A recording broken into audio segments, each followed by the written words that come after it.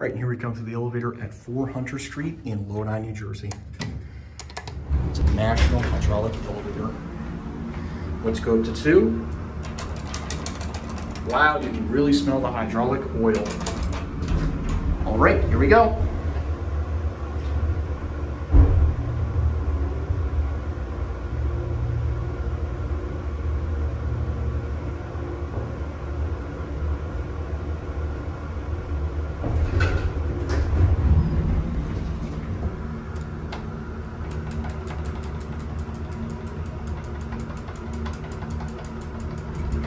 £2,500 capacity. Very nice cab. Very nice cab. For years, this thing had low lighting, and now it looks really, really, really bright. Sadly, the Wells Fargo building closed, so I'll have to get that another time. There's your added ADA compliant phone, by the way. Let's go back up to 2. That button is very loose. All right, and here we go.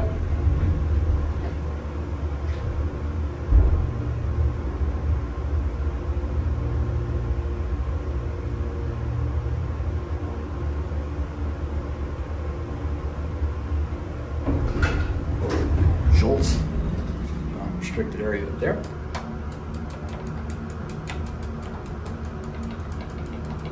I love the EPCO buttons. It's a national, there's your panel. Stop switch, alarm. Yeah, nothing too exciting. Overall, just wooded, something that would come out of the 1980s, I bet. I'm not sure when this building was built, but it will be in the video, in the actual video description below. So, is nobody here? Take it for one more ride. This 2 button sucks. Whoever maintains this building, you need to fix that.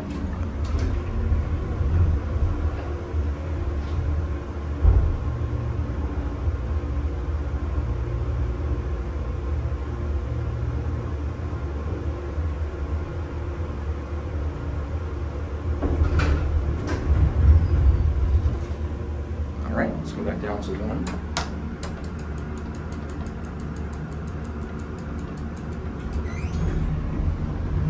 Again, there's your panel, national. I believe this was installed in the 80s. I wonder if they may have modded it or this was a national test. Again, I don't know, but it's an interesting elevator. Interesting coal panel. No. Oh, loud. Wow, that was loud. Right. GAL interlock. Let's see. Yep. GAL Corporation. That's the bumper.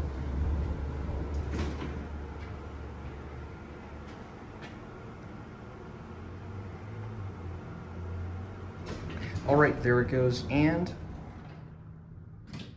that's it.